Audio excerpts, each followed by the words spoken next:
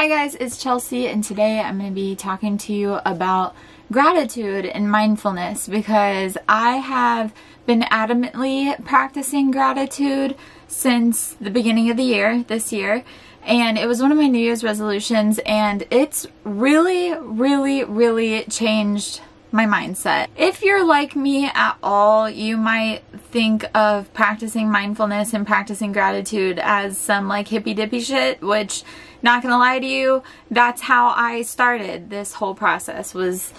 I was just not, I had no problem practicing gratitude. Obviously there's nothing wrong with that, and no one would have any problem saying, yeah, you know, like I don't mind practicing gratitude. Like, everyone wants to be a good person, you know what I mean? So everyone is kind of open to practicing gratitude, but you have to make it a habit for yourself, because then it goes deeper than just like being a good person. I've written down the top 4 benefits for practicing gratitude that I've noticed over the last 11 months. I just want to talk to you about how it's changed me, and then give you guys some tips as to how you can start practicing gratitude and making it a part of your daily ritual. I truly believe that this has changed my life for the better, and I just want to share that with you since we are in the holiday season.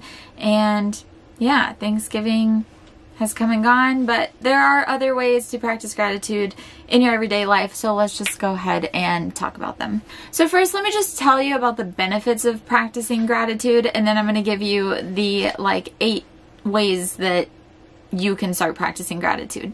So benefit number 1 is that it improves your psychological health. Like, truly, it improves your mental health, your clarity, and mental health is a really big topic right now. A lot of people are speaking on mental health, and I think that, you know, as a person that has suffered from their own mental health problems in the past, gratitude is something that can really give you a boost in that area of your life. And the reason for it is because, first of all, it can help you reduce depression. When you think about the positives in your life and you really take a moment to intentionally and mindfully think about positive things in your life and things that you're grateful for, it will reduce depression. And might not be a cure for everybody. I know that everyone's different. Some people really have chemical imbalances in their bodies and things of that nature, but it cannot hurt at all to practice gratitude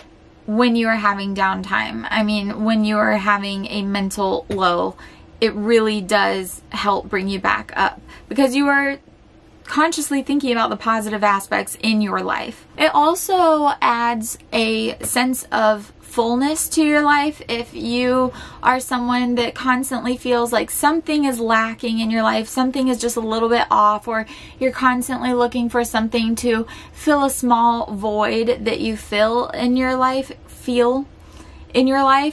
gratitude can help with that, because again, makes you more aware of the things that you do have, and you start being able to look at what you have and then stop trying to fill a void that doesn't actually exist. You can fill a void that you have in your life by just appreciating the things that you already have. Those things will fill your void. It's just, I think in our society today, we are so programmed to consistently want more and more and more to fulfill us, and I'm guilty of that as well. I mean, I live a very minimal lifestyle on the road in my camper, but I still have these urges in my mind where I'm like, man, that jacket is really cool. I wish I could have that jacket, or like whatever it might be, or like constantly chasing experiences and things like that. So take a step back, look at the things that you have done, the things that you do currently have, the things that you own, the people that are in your life.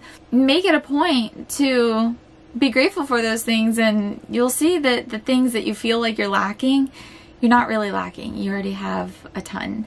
And then the third thing on that note is that it lowers your envy. When you can say that you have a lot of things and acknowledge everything that you do have, you tend to be less envious of other people that have things as well that are different from you. And again, on this like today's society with like social media and everything, which obviously I'm on YouTube, I am very much a part of social media and that part of society, so don't think I'm bashing it whatsoever. I'm just saying that one of the aspects of that is that we are very easily made and capable of comparing our lives to other people. So it happens.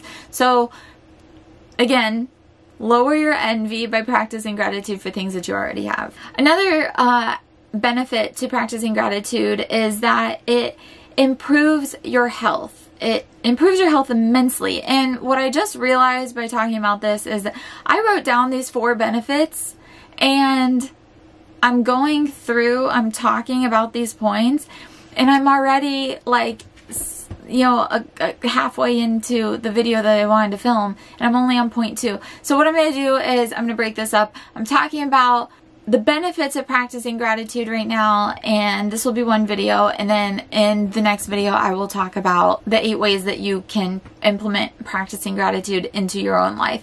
And I'm probably just gonna stop this video at the end of the benefits and then just hit record again and then go straight into the ways that you can practice it and just upload it in 2 different videos. So I'll be wearing the same thing, but regardless, I just don't want this to be too long-winded, so I'm going to break this up.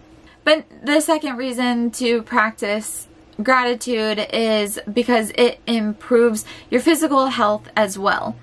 When you start being grateful for the health that you do have, and if you guys know me, you know that I have a funny heart. It's very sensitive to heat, and my heart can like kind of go crazy sometimes, which causes me to pass out, and therefore it does prevent me sometimes from doing physical activities that I want to do, like walking around Disney World or going on a hike, or there's a lot of things that I'm kind of, you know, held back from sometimes because of my heart. So anyway, when I started not focusing on the negative aspects of my health and started to implement being grateful for the positive aspects of my health, I wanted to take care of my health better. I want to preserve the good things that I do have. So I might not have a fully functional heart, but I do have 2 healthy legs that can help me walk, and I've got all 10 fingers that help me, you know, hold things and text people I care about and write things down and journal and play with my dog and go climbing. Like, I do still have aspects of my health that are positive, so I want to retain those positive aspects. So once I started being grateful for those things, I started wanting to take care of them more. So I started going on bike rides more. I quit smoking. I started practicing yoga and just wanting my body to be stronger. I started eating healthier because I do want to retain it. So it does also affect your physical health because you're more conscious of what you're doing because you're being grateful. Number 3 is that it helps your relationships. There is nothing like being underappreciated. I mean, it is one of the worst feelings. If you go out of your way to do something for someone and they just don't notice, it sucks. Maybe you know, your mom is always getting on you about not cleaning or helping around the house or whatever, and then one day you do something that is involved with cleaning or benefits the household in some way, and she doesn't even notice that it's done. That sucks. It feels bad. It disincentivizes you to do it again. Same goes in relationships. If someone does something small for you, or you do something small for somebody, or even something big, and you don't get a thank you out of it or some type of acknowledgement, it feels bad, and so you are less likely to do it again. You know what I mean? That's in friendships, platonic relationships, romantic relationships, family relationships, anything. When you have business relationships, whatever. When you have some type of communication in a relationship with another person and you show gratitude for that person and what they do, you're reinforcing positive behavior, and they are more inclined to continue to give to you and do well by you because you're showing appreciation for it. What do you know?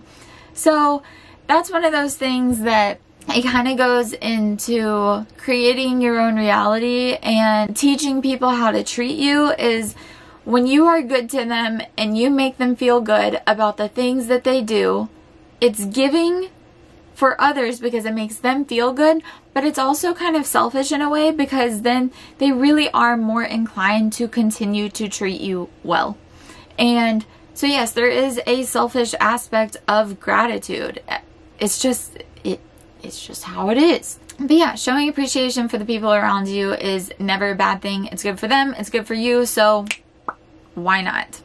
And the last benefit of practicing gratitude would be that it just breeds more happiness in general. When you can sit back and find the positives in your life and the things that you can be grateful for, it teaches you to be happier. I mean, it truly does. And I'm going to go more into this particular bullet point in the next video when I talk about how to practice gratitude, because yes, I can say right now that it breeds happiness, but I really want to elaborate on that and show you scientifically how that works. And I don't want to give away too much here because I already feel like I'm making a long-winded video. So I will talk about that more in the next video about the ways that you can practice gratitude for yourself.